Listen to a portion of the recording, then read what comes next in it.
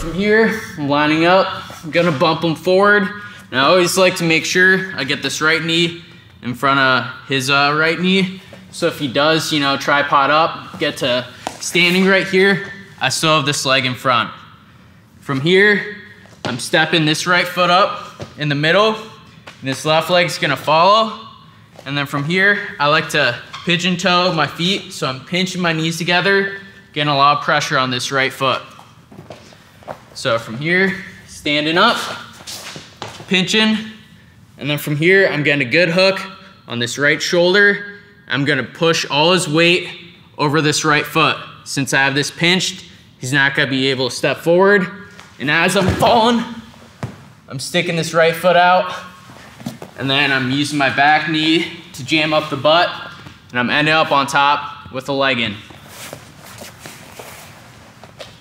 So again, breaking forward, this guy stands up, stepping this right foot up, and this left foot up to follow. Then I'm pinching my knees together, getting a lot of pressure on this guy's right foot. I'm getting a hook on this right shoulder. I'm gonna push all the pressure over this right foot, and he's not gonna be able to step up to brace himself. So I'm coming here, he's falling down. I'm gonna end up with the leg in.